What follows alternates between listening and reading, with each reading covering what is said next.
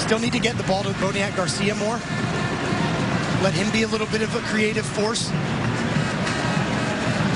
Al Hassan now. Dynamo way deep in their own box. Fernandez, what a goal! He hit a postage stamp. Absolutely swept it into the upper corner. It came out of nowhere. And Portland has tied it up. The Argentine has hit for his third this year. And look at the Portland fans that traveled here to Houston. To respond quickly here, Eddie, is huge for the Portland Timbers. It's so important. And you made mention, Glenn. Look how deep all the Dynamo players are sitting now. How easy these passes are within 30 yards of your own goal. Good movement.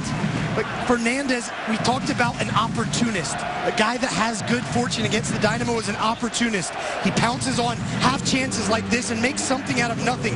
I give him a lot of credit. The placement of that ball, that's about the only place that he can put it that it doesn't get blocked by a defender and Tally Hall can't save it.